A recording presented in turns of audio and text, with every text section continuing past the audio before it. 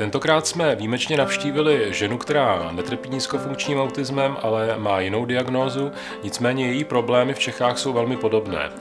Veronika je inteligentní mladá žena, která vystudovala práva, má zahraniční zkušenosti a nově získala místo v kanceláři Ombudsmana. Její potíž je ale v tom, že potřebuje k životu permanentní asistenci a český sociální systém jí nedokáže tuto službu zaplatit tak, aby mohla žít nezávislý život.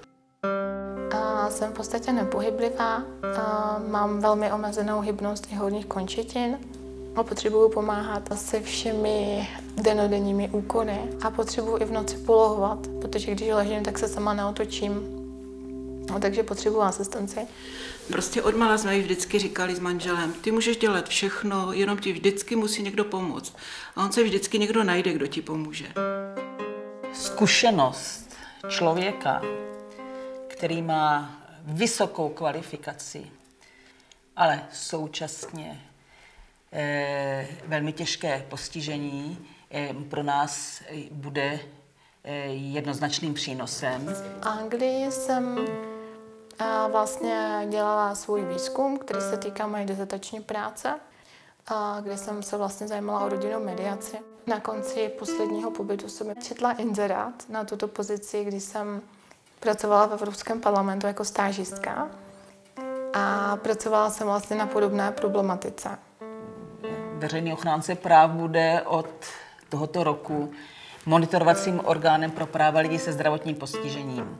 Jak jsem se vrátila, tak jsem začala vlastně přemýšlet, jak prakticky teda do toho Brna můžu nastoupit, když potřebuju 24 hodin denně osobní asistenci. Pokud chceme využít ten potenciál, tak současně vlastně něco stojí. Ale ono by to stálo i v tom ústavu, kde by ten její potenciál by vůbec nebyl využit, tak to samozřejmě ten stát taky něco stojí. Příspěvek na péči v mém případě od státu je 13 200 a osobní asistence se platí hodinově a průměrně je to 100 na hodinu, což když si to vypočítáte měsíčně, tak to je dohromady nějakých 70 000 na měsíc. Takže 13 200 versus 70 000. Čili vy vlastně, abyste mohla samostatně žít, tak potřebujete někde sehnat 55 000 zhruba. Dejme tomu. Já mám na ní ráda to, že je obrovská bojovnice. Je pro mě i velká inspirace, protože rozhodně tolik, co toho dokázala, ona jsem zatím ještě nedokázala. Jediné řešení, které vyplynulo, je vypsat veřejnou sbírku.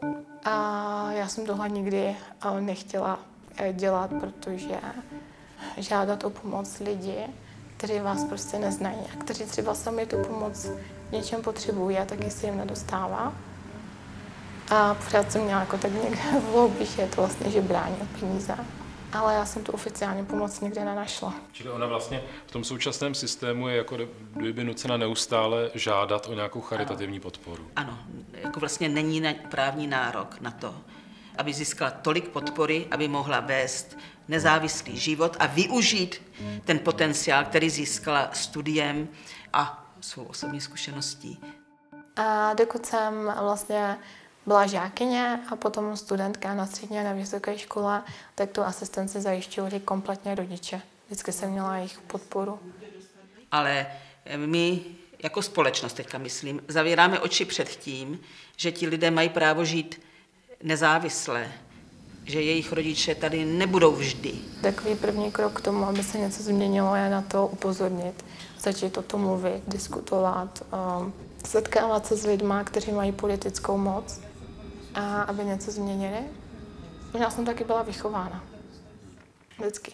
Snaž se, bojuj, udělej, co můžeš sám. A potom, když už fakt nemůžeš, tak popros o pomoc. Já si myslím, že už jsem v tom stádiu, kdy, jak říkám, jsem jiný způsob nenašla.